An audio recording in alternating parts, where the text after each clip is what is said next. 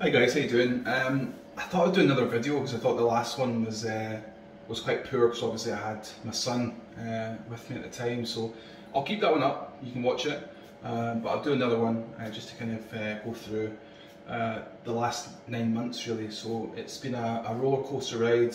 Got my hair transplant done in Istanbul with Dr. Cinik in February 2008. It's February this year, and it kind of feels like a blur because of the whole COVID situation, but it's done. It's a massive difference, guys. I think, you know, if you're going to do it, just go and do it. It's well worth it. I would recommend it to anybody.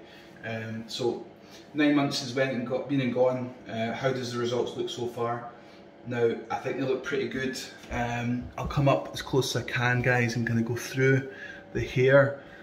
What I like and what I don't like, I suppose. So there's not much I don't like because, let's be honest, I didn't have much hair at the beginning when I started off. For those who don't know, I was essentially bald, really badly receding all the way around here, and I had this little tuft in the middle. The back was okay, but still I think, you know, in time, as in the top of the head, could need some work potentially in the next kind of 2-3 years. I'm 36 on Friday, so I think, you know, for the hair I've got currently at the moment, I'm pretty happy, and I think I've done okay so far.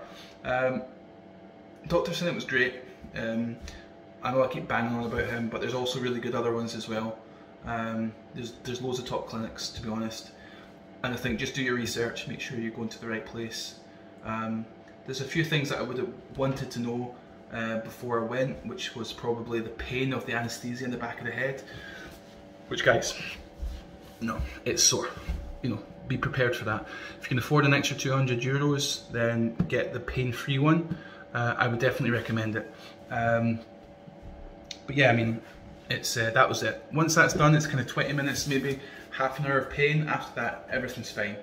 Out with that, I think just the whole process and the length of it, you need to mentally be prepared for that, because you won't really see good results for the first 6 months.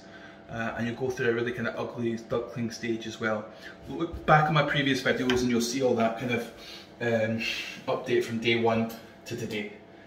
You know, really have a look at that and see how you feel, because it is a big thing, but you know, it's well worth it.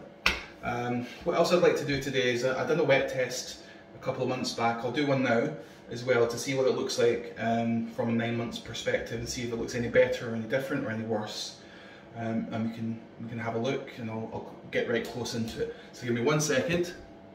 Okay, so I have completely drenched my hair, and I'm in a different location in the upstairs bathroom at the moment. I'm going to brush my hair with my wife's brush, so apologies. It's a tangle tee, so it's actually pretty good for this side of things. Yeah, I mean, guys can see it and how it looks. I mean, I'm pretty impressed. I'm pretty happy. It's pretty good. I mean, the hairline's quite straight, but I can't really complain, to be honest. And that's me. I mean, hair's soaking wet. It's getting quite long as well. And I think the longer it gets, because at the beginning the hairline was quite thick. I think the longer it gets, the hairs might mature and they actually get a bit better. And they get more natural looking as time goes by. So I'm not sure whether I'm going to get more thickness or whether the hair is just, the quality of the hair is going to get better, potentially thicker as well. So yeah, I think it looks pretty good. One thing I would say is I'm struggling to kind of nail down a kind of hairstyle at the moment, because it kind of, I think I just need to kind of let it grow out for a bit and see how it gets on. Let me towel dry it and show you how it looks when it's kind of damp as well. Bear with me. So just towel dried it just now, yeah, so this is how it looks when it's towel dry. It's kind of how I just brush it and leave it and let it dry naturally, because like I said, I don't really have a style for it at the moment, but whatever, I'm not too bothered, and I'll just keep it as it's going. I'll see if I can get a bit closer in, look at the hairline. So essentially this is all brand new hair, all here, pretty much bald. It's very much bald here, very much bald over here as well. And like I said in my previous videos, I'm now not bald.